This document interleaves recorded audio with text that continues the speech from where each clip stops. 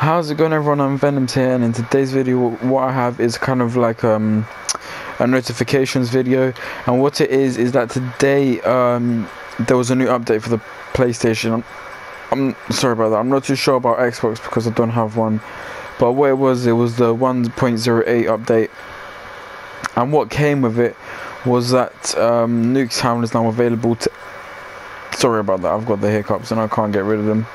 Where it is that NUKETOWN is now available for everyone, as you can see here, and it says it's a beautiful day for NUKETOWN, and everything is here, so you can download